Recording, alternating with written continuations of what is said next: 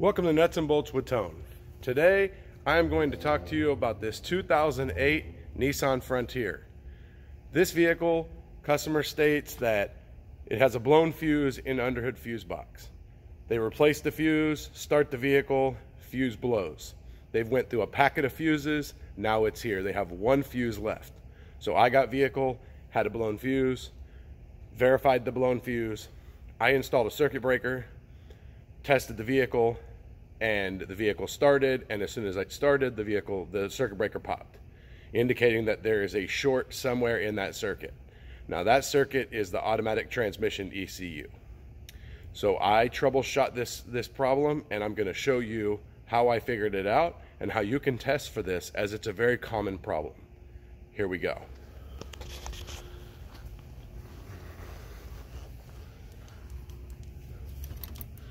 So fuse number 49 is this guy right here. It's a 10 amp fuse. Okay, this fuse right here will be blown. In the underhood fuse box, in this fuse box in the lid, it does not state it is fuse 49, but it is fuse 49. I found that out through all the diagrams. 10 amp fuse right there. Okay, so you have that fuse, it's blown. Obviously you've checked your battery, you've checked your power, you've checked everything. You hooked up a scanner, you hooked up some sort of device to check the computer, and when you did that, it had no communication, okay, with the ECM. So after you do that, then what you want to do is you're going to come here to this guy right here, which is your DLC. This is where you plug in to communicate with your engine control module, check for codes, things like that. We use scanners. You can use little devices. The auto parts stores have them. They're generic code readers, but our scanners go through the manufacturer side. And basically what works with this connector here is that you have what's called a CAN communication system, and it has a high and a low. It's pin 8 and pin 14. That is how everything on the computer, on the car, communicates, is through that. It's called a bus line. Well, if there's a bus stop that's down, then it can take out the whole network. It can take out other computers depending on the design. In this one, what happened is the ECU has no communication, and the automatic transmission control module has no communication either. All right, so here's how you're going to test it. So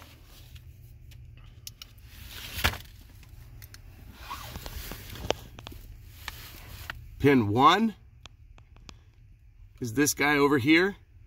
It comes across to pin 8, then it comes back to pin 19 and goes to pin 16, to pin 9 to 16. Okay, so pin 8 is the third one over from this side, and then right below it is 14. So what you're going to do with your key in the ignition,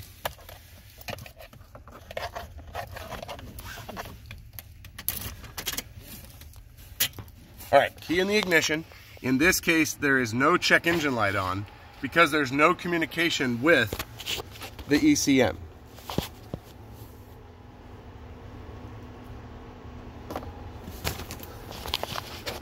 So we're going to go here, and we're going to go in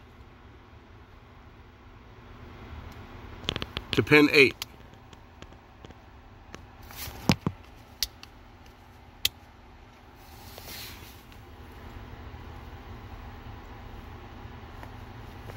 And we're going to check the voltage.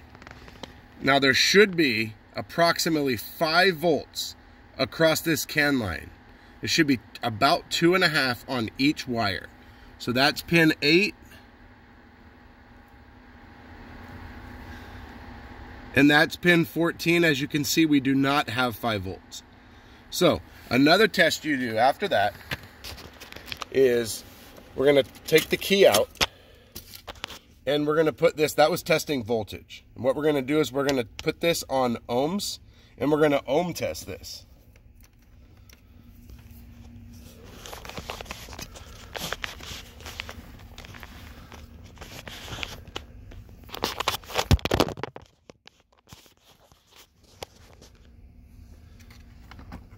All right, so now we're going to go across pin 8 and pin 14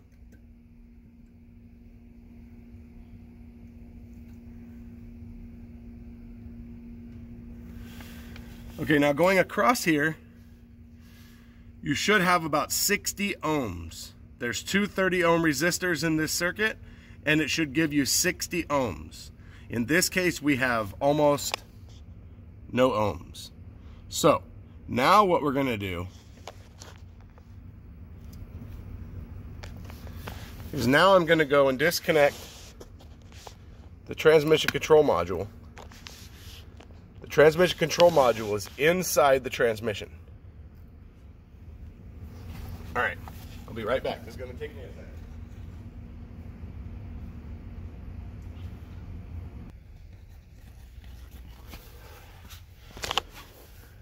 Okay, so now you can see we have 60 ohms across this network here. All right, that indicates that the transmission control module was the problem. That was what was taking the network down and giving no communication. Now what we're gonna do is we're gonna just check the voltage.